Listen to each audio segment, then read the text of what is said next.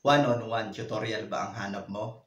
Tara, pag-usapan natin kung paano ang illustrating SSS, SAS, ASA, at SAA Congruence Postulate. Simulan na nating manood, makinig, mag-enjoy, at syempre ang matuto.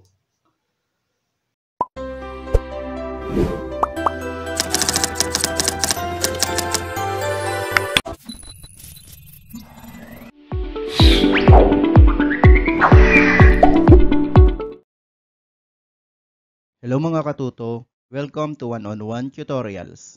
Ang lesson natin ngayon ay illustrating SSS, SAS, ASA, at SAA Congruence Postulates. Dito sa lesson na ito, mapag-aaralan natin ang included sides at included angles of a triangle, na kung saan ay may nagawa na akong video nito. Ilalagay ko na lang ang link sa taas, or pwede nyo ring tingnan sa description box. Para masabi natin congruent ang dalawang triangles, gagamitin natin ang congruence postulates. At ito yung mga congruence postulates: SSS or side-side congruence postulate. Next, SAS or that is side angle side congruence postulate. Next, ASA or that is angle side angle congruence postulate. And SAA or that is side angle congruence postulate. Sa iba, sinasabi nila ito as AAS congruence postulate. Pero sa videong ito, gagamitin natin ang SAA. Para maging congruent ang dalawang triangles, kailangan lang nating i-identify ang 3 pairs of congruent parts. Ang 3 pairs of congruent parts na ito yung SSS, SAS, ASA, at SAA. Mapapansin nyo, tig-tatlo lang sila ng congruent parts. Unahin natin ang side-side-side or SSS congruence postulate. So meron tayo ritong triangle ABC and triangle DEF. Titignan natin kung itong dalawang triangles ba na ito ay congruent. So meron tayo ritong markings. So ibig sabihin, segment BC is congruent to segment EF. Another one, segment AC is congruent to segment DF. And segment AB is congruent to segment DE. So, all 3 corresponding sides are congruent. So, ito yung ating mga congruent parts. Segment CB is congruent to segment FE. So, ito ay side. Then another one, segment AC is congruent to segment DF. And that is also a side. Another, segment AB is congruent to segment DE. And that is a side also. So, pwede na nating sabihin na ang triangle ABC is congruent to triangle DEF by using the SSS congruence postulate. Sabi ko kanina, 3 congruent parts lang ang kailangan natin para masabi natin congruent ang dalawang triangles. Since meron na tayong 3 congruent parts dito, which is the 3 sides, so therefore, etong dalawang triangles na ito ay congruent. Let's have another example. Side angle side or SAS congruence postulate. Etong angle na ito yung included side. At napag-aralan na natin ito sa nakaraan nating video. Meron tayo ritong marking, so ibig sabihin segment CB is congruent to segment FE. Another given, angle C is congruent angle F. Then another, segment AC is congruent to segment DF. At ang ating angle ay included angle between these 2 sides. So sabi rito, 2 sides and included angle are congruent. Ito yung ating dalawang sides. At ito naman ang ating included angle. So isulat lang natin yung mga given. Segment CB is congruent to segment FE, and that is a side. Angle C is congruent to angle F, and that is an included angle. Another, segment AC is congruent to segment DF, and that is a side. So therefore, ang ating conclusion ay triangle ABC is congruent to triangle DEF using the SAS congruence postulate. Dito sa ating dalawang triangles na ito, meron tayong tatlong three congruent parts. Ito yung side, angle, and side. Okay, let's have another example. Angle, side, angle, or ASA Congruence Postulate. Ang side natin dito ay included side. So, tignan natin yung mga markings. So, angle B is congruent to angle E. Segment CB is congruent to segment FE. Another, angle C is congruent to angle F. So, therefore, two angles and included side are congruent. So, ito yung ating dalawang angles na congruent at ito naman yung ating included side na congruent din. So, isulat lang natin yung mga given. Angle B is congruent to angle E, and that is an angle. Another, segment CB is congruent to segment FE, and that is a side. Another, angle C is congruent to angle F, and that is an angle.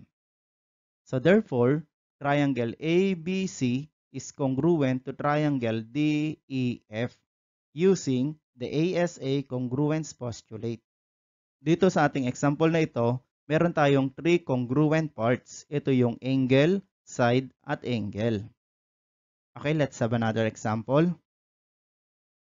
Side, angle, angle, or SAA Congruence Postulate. Ang ating side dito ay non-included side. So, ipapakita ko kung paano ang non-included side sa ating example. So, meron tayo rito ang congruent part. Segment AB is congruent to segment DE. Another, angle B is congruent to angle E. Another given, angle C is congruent to angle F. Mapapansin ninyo dito sa ating illustration, ang ating segment CB at segment FE, yan ay yung included side. So therefore, itong segment AB at segment CA, ito yung tinatawag nating non-included side. So ang sabi rito, two angles and non-included side are congruent. So isulat lang natin yung mga given values. Segment AB is congruent to segment DE, and that is a side or the non-included side. Another given, angle B is congruent to angle E, and that is an angle. Another given, angle C is congruent to angle F, and that is also an angle. So, conclusion natin, triangle ABC is congruent to triangle DEF using the SAA Congruence Postulate. Dito sa ating example na ito, meron tayong three congruent parts. Ito yung non-included side, angle, and angle. Subukan nating sagutan ang mga sumusunod.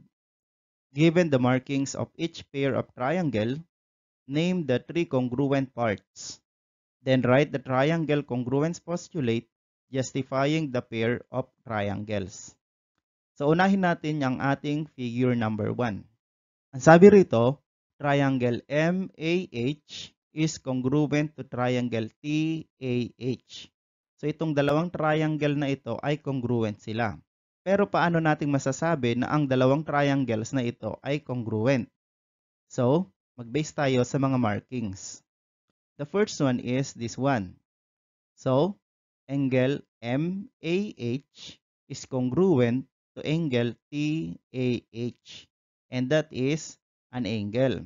Another, segment AH is congruent to segment AH, and that is a side.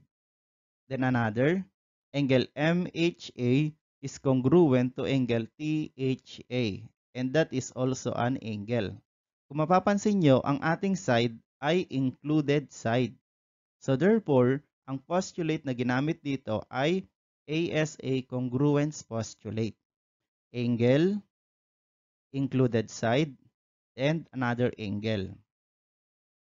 Okay, next, number 2. Sabi rito, triangle ANE is congruent to triangle LNG. So, tignan natin yung mga congruent parts. So, meron tayo ritong markings. Segment AN is congruent to segment LN, and that is a side. Another, Angle ANE is congruent to angle LNE, and that is an angle. Another markings, angle AEN is congruent to angle LGN, and that is also an angle. So tignan natin yung side. Ang side natin ay ito. Then meron tayong angle dito, then another angle. Itong segment AN na ito ay ang non-included side. So therefore, SAA Congruence Postulate ang ginamit dito. Next, triangle SID is congruent to triangle DES. Then tignan natin yung mga markings. So meron tayo rito, segment SI is congruent to segment DE, and that is a side. Another markings, segment ID is congruent to segment ES, that is also a side. Another markings, segment SD is congruent to segment SD, and that is also another side. Kung mapapansin nyo rito, meron tayong tatlong side. So therefore, automatic na siya na SSS Congruence Postulate. So ganyan lang mga katuto kung paano ang SSS, SAS, ASA, at SAA Congruence Postulate. Para mas lalo nyo pang maintindihan ang lesson natin ngayon, pwede nyo ring sagutan ang mga sumusunod na mga tanong. Sana nakatulong ang video na ito para mas lalo nyo pang maintindihan ang lesson nyo sa mathematics. Thank you for watching. See you in my next video. Bye!